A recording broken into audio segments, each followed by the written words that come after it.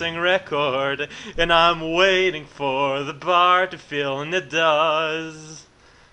Hey there, everyone! This is Raocow playing this is a TSRPR 510 Bowling Alley Disturbing Castle. Okay, finally got it right. I think that was the name of the first castle in TSRP first name. There's lightning in the lightning. There's lightning in there. In the window! Jesus hell. Yeah, but still and stuff. But yeah, but now it's the name of this castle. So that's football, Charlie. He throws footballs. That's his job. That's a bat. Doesn't have anything to do with football. If you ever see a football playing a bat, that's pretty awesome. I mean, footballs have a long history of wanting to play baseball. It's just too hard when you don't really have any arms or legs because you're actually a set of rules and not an actual person. That is surprisingly making it difficult to do things. Right, Charlie? I hope you do well in that little hole. I wouldn't go there myself, but you need some of everyone to make a world. Wow, this is the greatest symphony ever. So yeah, anyway, this is the place. Here needs to dodge one football. That's pretty hardcore-matic. And this is the part where essentially you're waiting around for platforms and jumping on it. We are, after all, approaching the end game, sort of, kind of-ish. Also, even though this is a castle, there's no secret exit. I'm saying that right now, but, so I don't forget at some point. That's Magic Koopa. He's throwing magic, and there's little iron block balls over lava. And Potabo jumping up in joy and cream cheese. It's very spicy and red cream cheese. It's not very good cream cheese, you could say. You could say that, and it would be the truth. So go ahead and go ahead. Yeah, these are little pencils, although they don't really qualify as little. Oh my god, that was the greatest thing ever. So yeah, this is the skeleton corner with the thwomps. It can be skeleton sometimes. I don't know what or how I did that there. Well, come on, I was so totally spin jumping. I was spin jumping like a freaking Mexican, and there you go. That wasn't meant to be racist. Just because mentioning a freaking lord. Wow, I'm the greatest zucchini ever. This is not going well. This is not going well. It's a race against time. Perhaps leprosy. Yeah, leprosy, it's always cheating and not being fair, so watch out with that. Well, freaking lord, now I need to wait after Wizard Dude MD. Now that's always awesome, you know, standing around, not doing anything and hoping Kamek appears in the place at his fortress. Let's try and orient it and, like, let's encourage him to shoot in my direction while I just kind of sit there and imitate a scarecrow. It's like a scarecrow, only it's filled with stairs. Freaking timer. Never happened. Demo. You're... freaking lord, man. Well...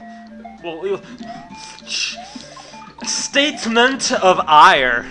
I sure told him, hey little Larry, you got a one hair that is split in three.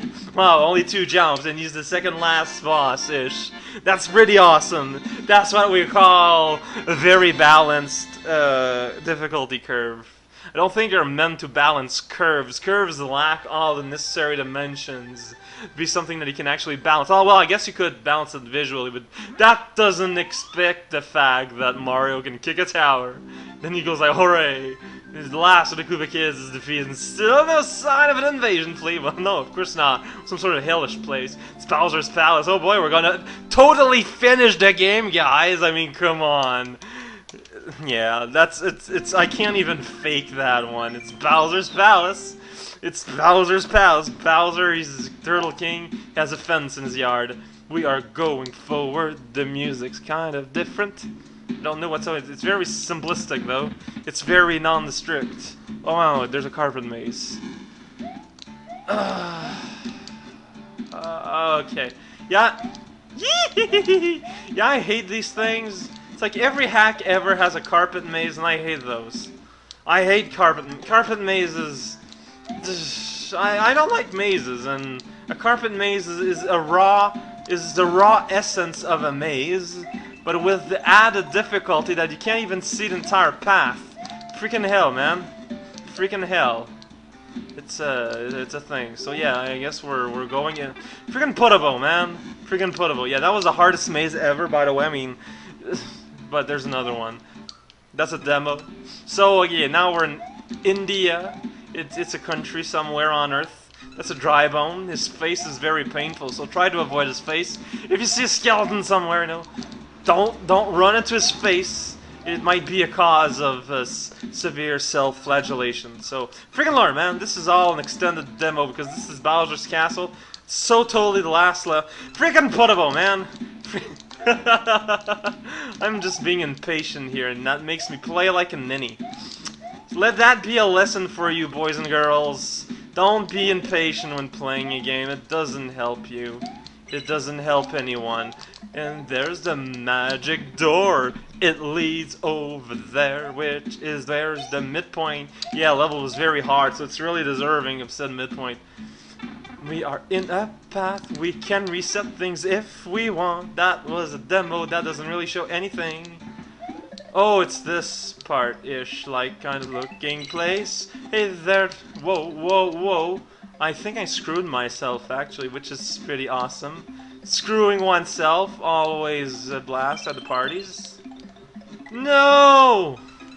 Yeah, so what I like is that you can see the Bowser's kids in the background there. That's pretty awesome. It's like, wow, Bowser's kids. They sure exist.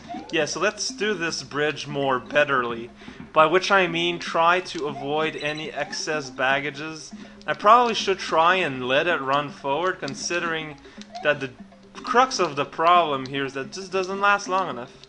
Okay, actually it lasts plenty enough. What am I talking about? What am I talking about? Why am I talking about these things? Look, it's pretty nice how Bowser ripped off the head of his kids and recycled them into lamps. That's we can see he's really a model caring father. It's too bad that Peach can't see that, you know? She can't understand how much Bowser loves his kids. You know, he puts their head on the wall and stuff. It's kind of gross, I guess. That was what we call in some circles shock humor, but it's not as shocking as the upcoming question mark sequel Exapalooza OMGIF. Sorry, no one's here! My new invasion fleet is almost ready, so my presence is needed in the second reality! Bowser! Oh no, he's in the second reality, what are we gonna do? Yeah, in the original game, there's the blue switch palace, which we still haven't found, apparently. That means that's pretty awesome. We're now in... Oh no, it's a portal. So that's gonna be it for tonight, actually, because this is a big thing. It's a big piece. It's the gingerbread of our success. So, I got two choices. Okay, look, guys, you get a choice. Either next time I do the Star Road, or I do whatever's at the end of this, okay? So you guys can choose. People who've played this game, you might notice something that I've said or have not said or said. So yeah, Star Road or whatever's after this. It's your choice, guys. It's, you know, if you're voting for one, give me a picture of a gingerbread man. And if you're voting for the other one, give me a picture of a sheep. So it's one or the other, and that's how choice works, is because you have two options and you need to get one. And yeah, this was also Raocow, by the way, and join me next time, hopefully tomorrow. Yes, tomorrow is gonna be a good day for that. And you do the choice thing. I should try to do a reference to something that's in that vein, but I can't think of one in the moment. So remember, guys, cheese is best when it's not alive. So remember that. See you guys.